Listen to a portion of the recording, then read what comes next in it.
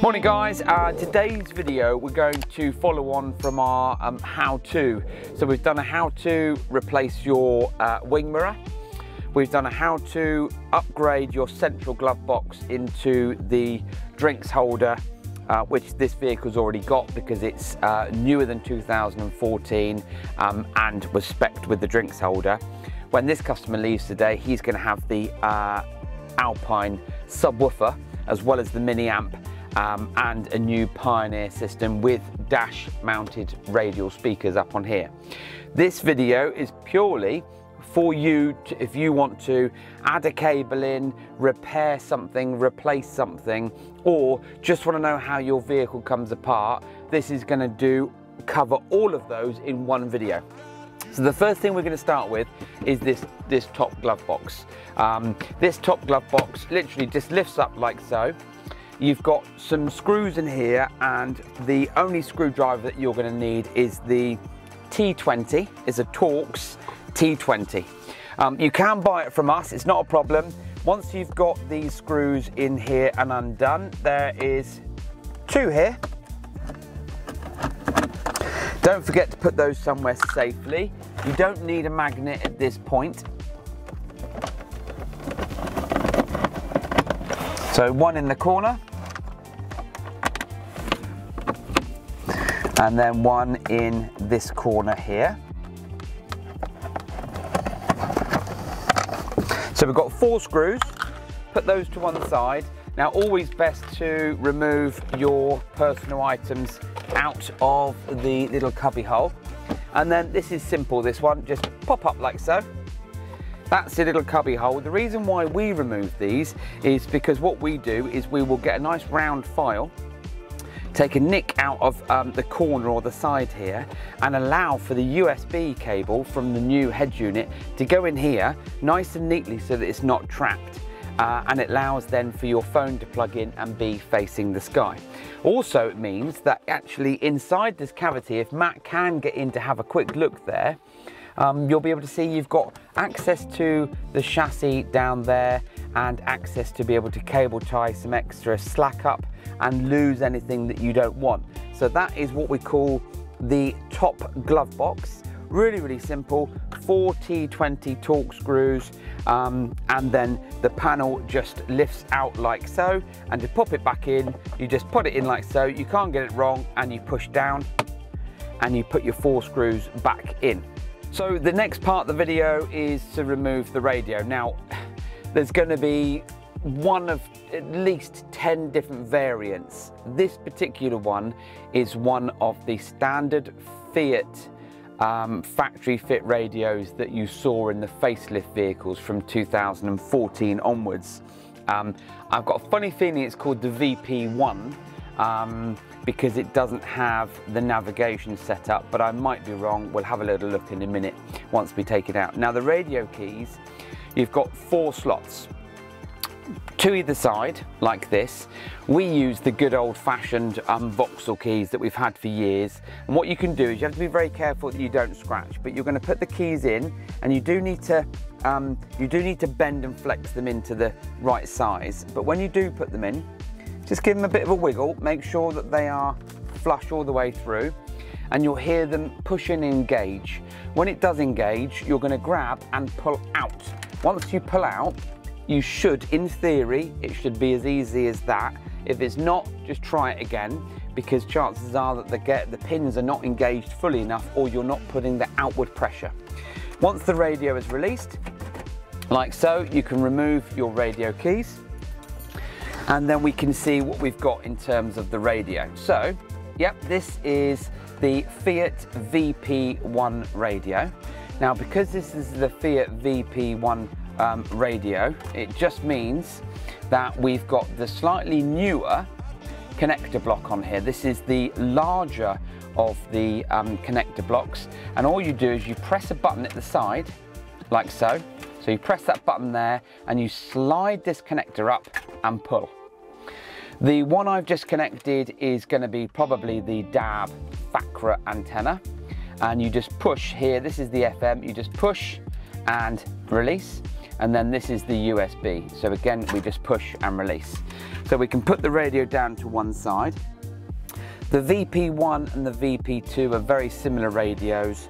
They all work and function differently, and some of them don't have this particular cage set up. So at this point, we're just going to take this cage out.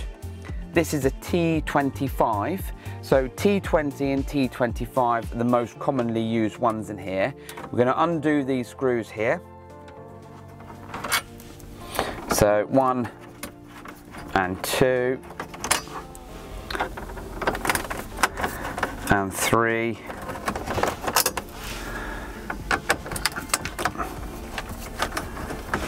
and 4.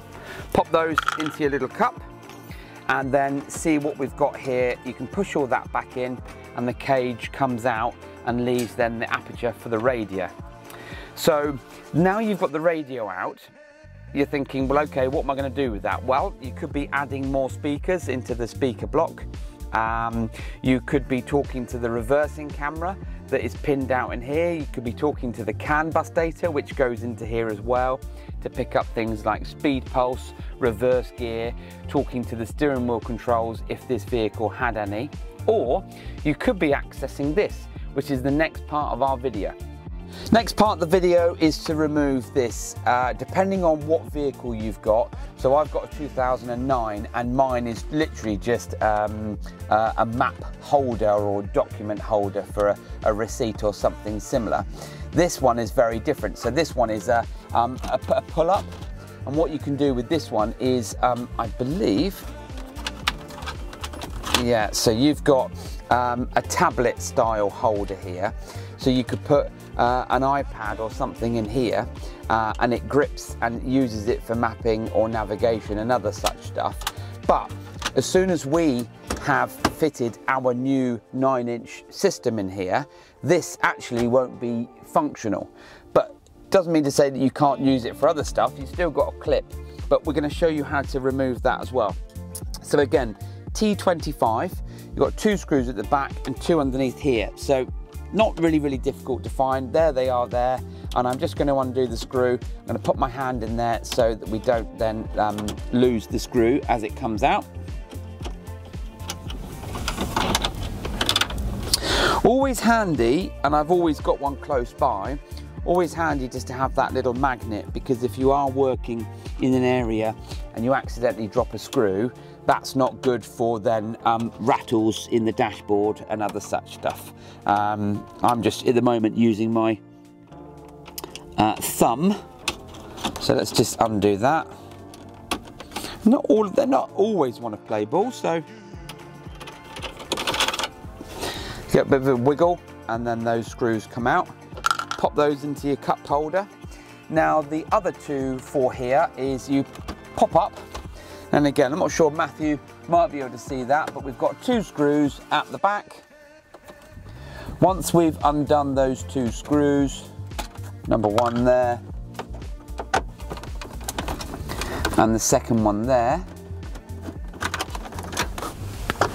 this whole unit will just lift out. So you can pop that back like so. And what that means is that you've then suddenly got a lot more access. So if you were fitting one of our dash display gadgets, you can put the wiring in here, you could hide the GPS underneath here. On this particular vehicle, because of the aftermarket radio that we're fitting in here, we need to replace this whole dash panel. So this whole dash panel is going to come out to allow for a new genuine Fiat one to go in to cover this and give us a nice platform to work with.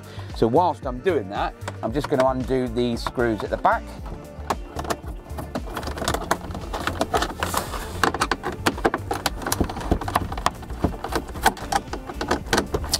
Now once we've undone those, again, put them in our little pot.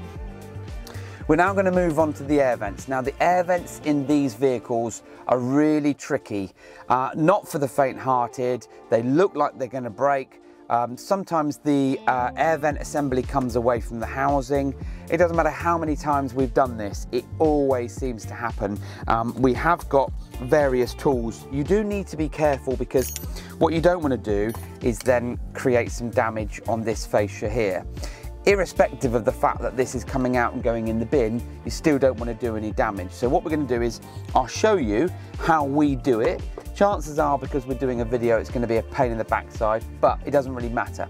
So I'm going to go in at the top here, and that's just in between the top seam.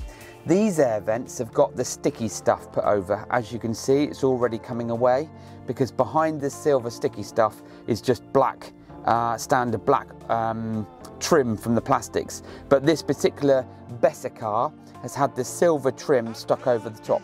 So as long as you get your trim tool in between there, you can then get your fingers in behind.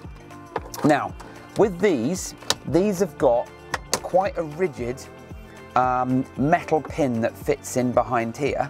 And I'm going to say to you, even now, this has started to come away from the actual air vent body, and that's because the trim fixing it in behind here is really rigid.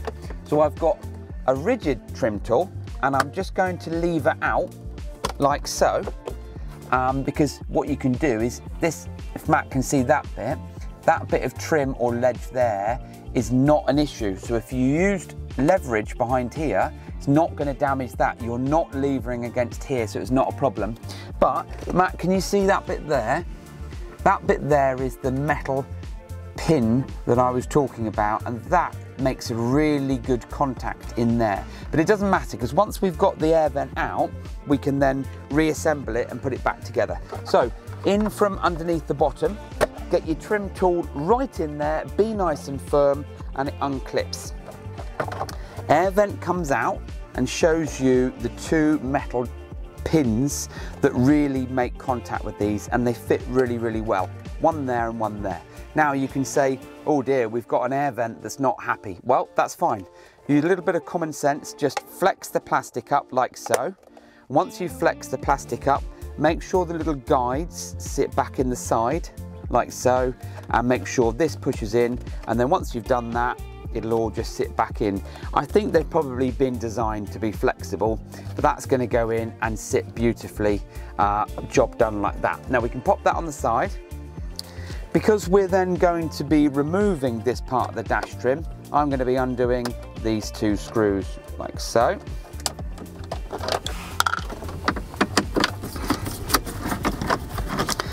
So again, careful not to drop, and then this starts to feel a lot looser now, because you're going to be removing this part of the dash trim. So what I'm going to do now is stop talking. Matt can probably speed up this bit. I'm going to remove this part of the air vent, and then we can move on to the next section.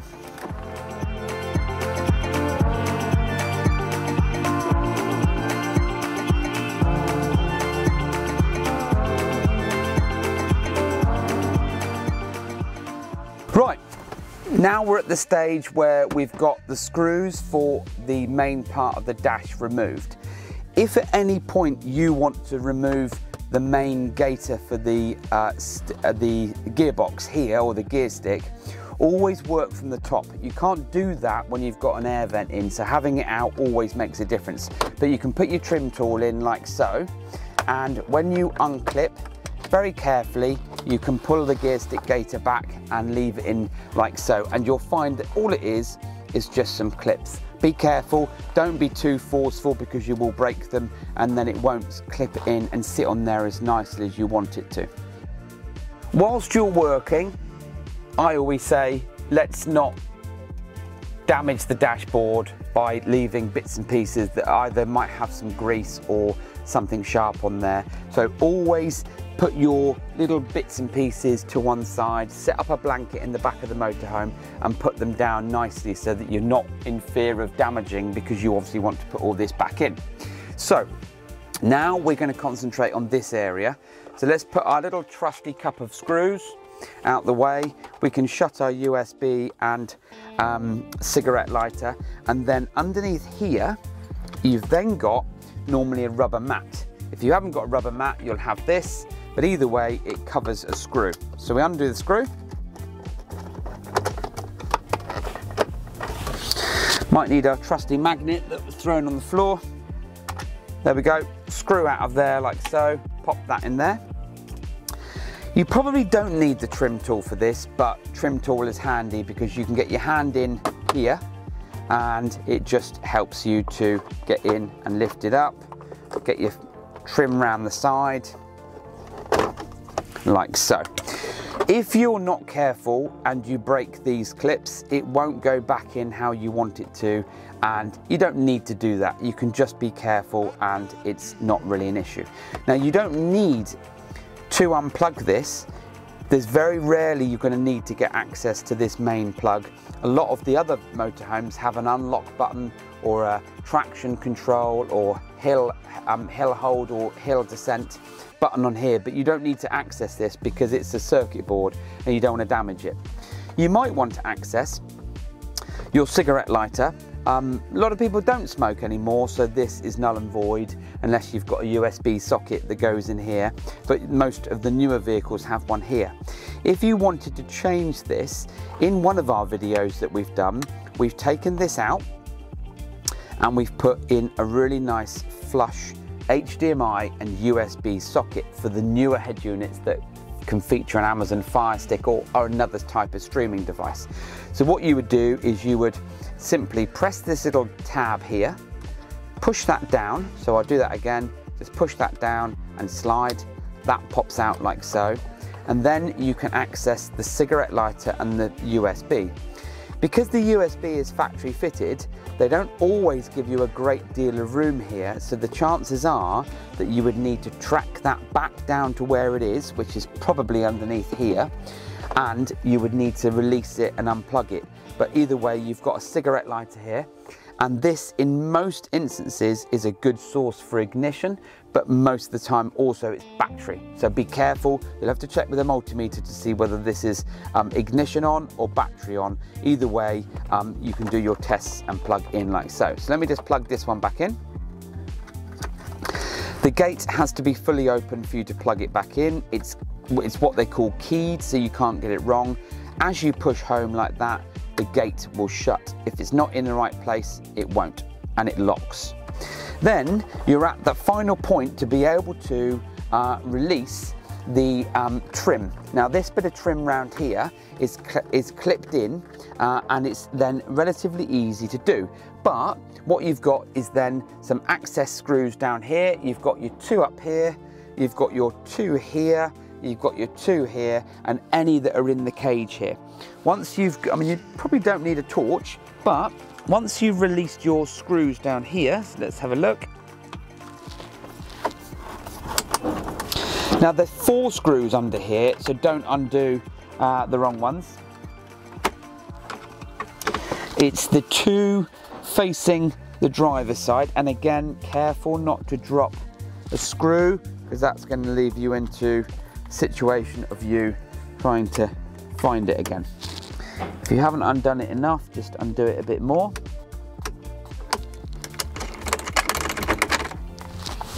A really handy magnet tool is always ideal. Now you're at the point of being able to just release from the bottom and release from the top, and that whole dash trim comes out.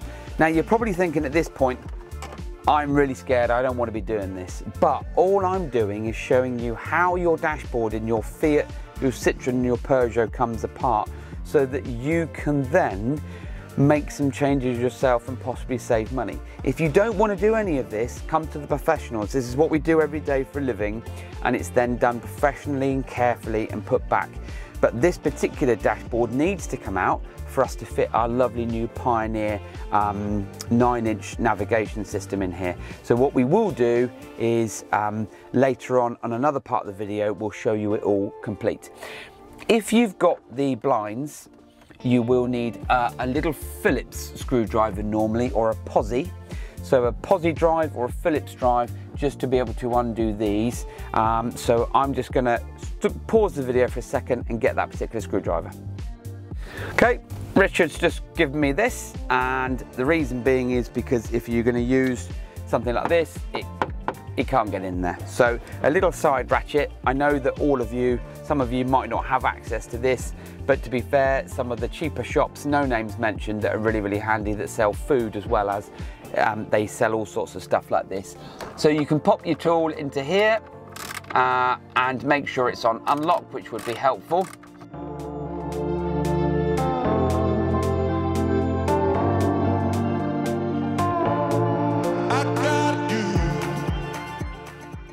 If you can, once you get to a certain point, there's only so much that you can do. So you can use the bit between your fingers like so, undo the two little screws, pop them in your little pot.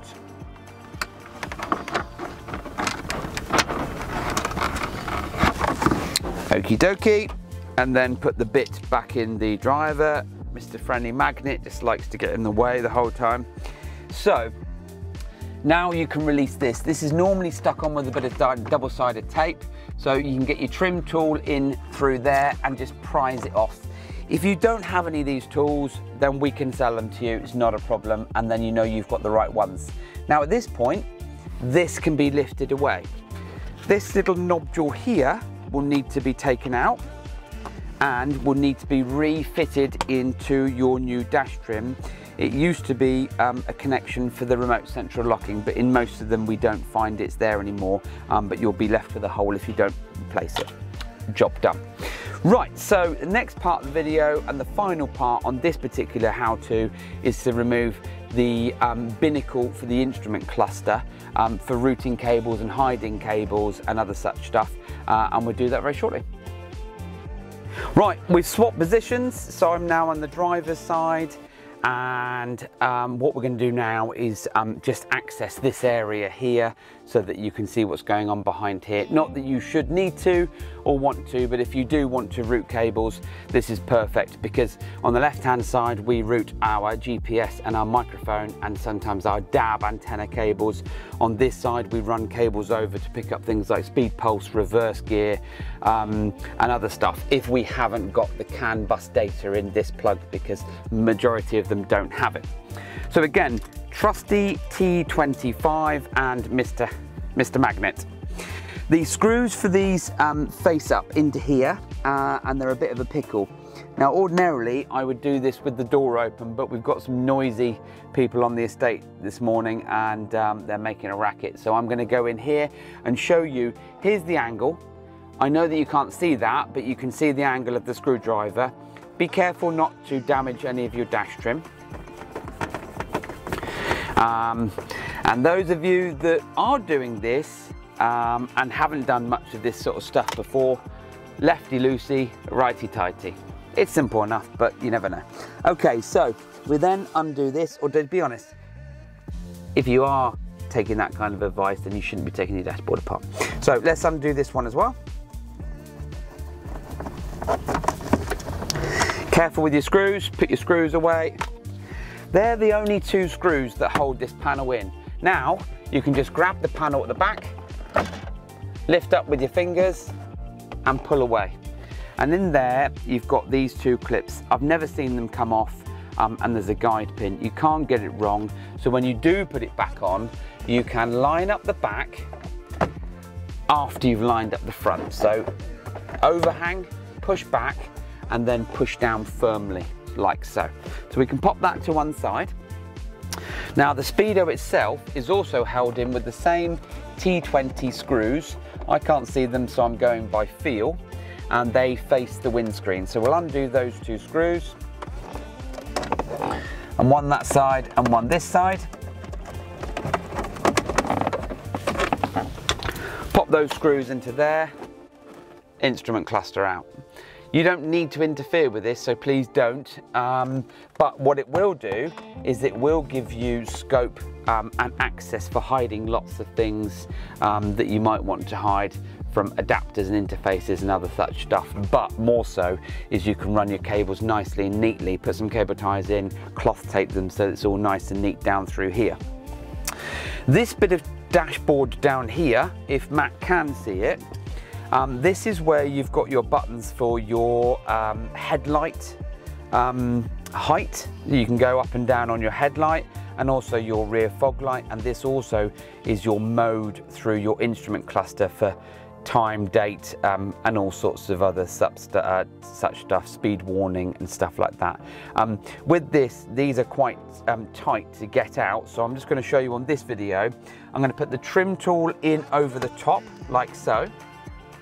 and you can see that, and then I'm just going to pop my finger in there, okay? Might hurt momentarily because it's under tension, and then I'm going to do exactly the same on the other side. Once you've done the same on the other side, you can then prise it out. And the reason why you can see it's tight, well, okay, there you go.